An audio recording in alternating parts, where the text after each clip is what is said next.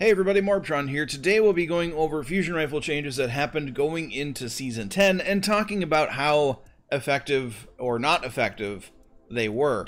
So I've got a number of different fusion rifle archetypes with me. We'll go over range testing in the Crucible here as well, but also looking at fusionable patterns, just discussing different fusion rifle archetypes as well. So the main nerf going into Season 10 was to reel back and bring down the Till FR4. Now, this fusion rifle in certain roles was so overpowered and game-breaking to the point where you can get a kill at infinite range in the Crucible. And so the nerfs that happened to fusion rifles and high-impact frames specifically were designed to bring the Till down, basically. And the Till was brought down. It was brought down to a decent level, as you'll see in the range testing. But basically, my specific role here of Till, could reliably get an elimination at about 27 meters. And now it can do that at about 20. 22 sometimes, it depends on how accurate the fusion bolts decide to be. So, one of the changes that they did, or a few of the changes that they did, if you didn't know, the TLDR version of the fusion rifle changes and nerfs was that they brought down the damage fall off floor, meaning that at infinite range the damage that an Till would do if a fusion bolt landed was reduced, and that made it so you could not get a kill at infinite range anymore. That was good thinking. That shouldn't have been a thing anyway. Another thing they did is they reduced the base range of all fusion rifles, or so they said, but really they only reduced the base range of high impact frame fusion rifles. Other fusion rifle archetypes were unaffected by that change, which is good because they were already underperforming.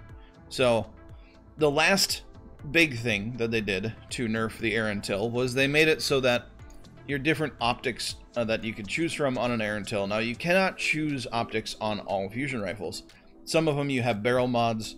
Actually, most of them you have barrel mods to choose from. But these Omelon ones, you can change out the scopes. And if you had a longer zoom scope, not only did it give you just a little bit more range, if you see here the stat changes switching between this medium zoom and this long zoom scope, there's a tiny bit more range, insequential amount of range difference there. The big thing was the longer zoom scope, for whatever reason, made the weapon more accurate. Don't know why. That's not how scopes and weapons work in the real world, but that's the way it worked. And so they changed that. And so they changed it so that actually made sense. Switching between scopes now actually does not change the accuracy of the weapon, which is fine. It should be like that anyway. But basically, so they made it so that Tills are not just far and above the best fusion rifles out there, but they're still the best fusion rifles out there. And that's kind of my big gripe with this change. Now, I do have a Gallant Charge, and my Gallant Charge, when I reviewed this specific role, you know, it has tap the trigger, it has a range battery, it has a barrel choice and not optics, but it has a range masterwork. And when I reviewed this thing, I basically called it the solar version of my Till. And it basically is now exactly that. It's basically just a solar Till, because the optics that you cannot choose on a Gallant Charge, and by the way, you can no longer get this weapon, they don't matter anymore.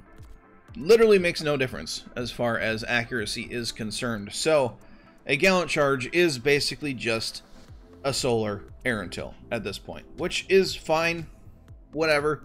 What I would like to see Bungie do, though, is make it so that different archetypes of fusion rifles were better. So maybe this Proelium, or this Epicurean, or this Dreambreaker. This Dreambreaker, by the way, is a spicy little toaster. So it has liquid coils, which increases damage but slows the charge rate. So basically, bringing it closer to that Till level of damage. But it also has tap the trigger, it also has rangefinder, and it has full bore for increased range, which also decreases stability, but that doesn't hurt it too bad actually. But it also has a range masterwork. This thing can get a kill at 20 meters, whereas my Till and Gallant Charge can get a kill at 22 meters. Now granted, 20 meters is pushing it for this, and sometimes you just don't get the kill because the fusion rifle bolts just kind of fly off into Narnia, but you can still occasionally get a kill at 20. Now, I would like to see other fusion rifle archetypes actually buffed to be useful. Take this Proelium for example. The 540 charge time fusion rifle archetypes, or rapid fire. You have more ammo reserves, slightly faster reload, the magazine is empty. That's all fine and dandy, but these fusion rifles, since their range is so bad compared to high impacts and even just other fusion rifle archetypes, these things are basically useless if anybody on the enemy team is using this other special weapon. It's called a shotgun. These things are basically useless, and unless you catch someone completely off guard, you're not gonna win. But this roll specifically on this Proelium would be a very good roll on a Proelium. It's got a stability battery. The scopes don't matter anymore. It's got threat detector, which increases stability within 12 meters, and tap the trigger, which is a great perk or great trait on any fusion rifle now. But fusion rifle bolt spread is a thing that you need to take into account when looking at fusion rifles, and then after this we'll be going into range testing in the Crucible. But just real quickly here, so we have just basically randomness when it comes to fusion rifle bolt patterns with the Proelium. And if we just switch over real quick to my Arantil, you can see here it's a lot more reliable. You know, there's not as much side to side. You can basically count on what an Arantil or another high impact fusion rifle is going to do, and that's why they're just better. Not only that, but their range and damage is a lot higher as well. But now going into Crucible damage testing, there's going to be two people that you'll see here that I'm testing with. You'll have Ducky and you'll have Pleasanthook.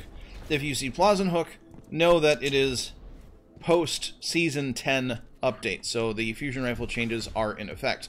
If you see Ducky as my target, just know that that is prior to Season 10.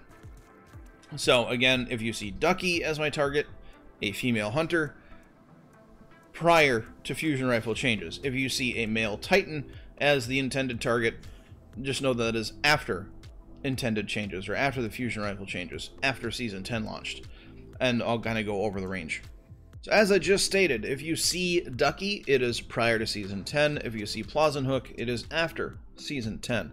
So the first thing that you saw there is my Arantil at 27 meters securing an elimination. And here at 27 meters against Pleasanthook after Season 10, it's just not getting the job done at 27 meters. End up having to go up closer.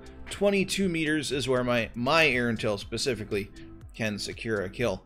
Basically right now the golden rule to any fusion rifle is as long as each fusion rifle bolt can hit for 36, you're pretty good, and you can end up getting the kill.